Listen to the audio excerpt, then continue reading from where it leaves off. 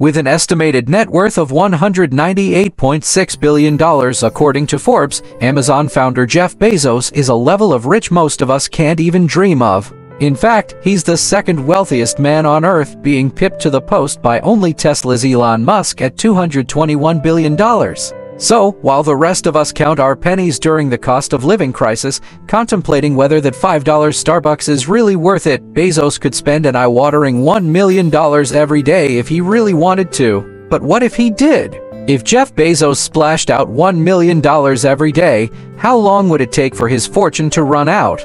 While you'd think this would happen fairly quickly given what a massive sum of money that is, when you do the math, you come to realize it'd actually last much longer than you could even begin to imagine.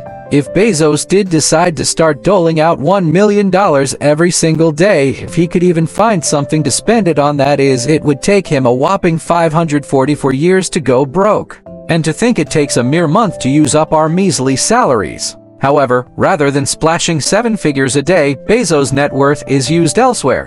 The business magnate is said to have an impressive $570 million property portfolio. He's also known for being pretty generous with his cash. In 2022, the 60-year-old pledged to give away most of his eye-watering fortune to good causes. This started with a $100 million grant to Dolly Parton to continue her philanthropic work. He also pledged to give $10 billion to the Bezos Earth Fund by 2030, which he set up to help combat climate change and protect nature. But he admits giving away his fortune isn't easy. Appearing on CNN at the time alongside partner Lauren Sanchez, he said, "The hard part is figuring out how to do it in a levered way. It's not easy. Building Amazon was not easy. It took a lot of hard work, a bunch of very smart teammates, hard-working teammates, and I'm finding, and I think Lauren is finding the same thing, that charity, philanthropy is very similar." He added, "There are a bunch of ways that I think you could do ineffective things too. So you have to think about it carefully, and you have to have brilliant people on the team."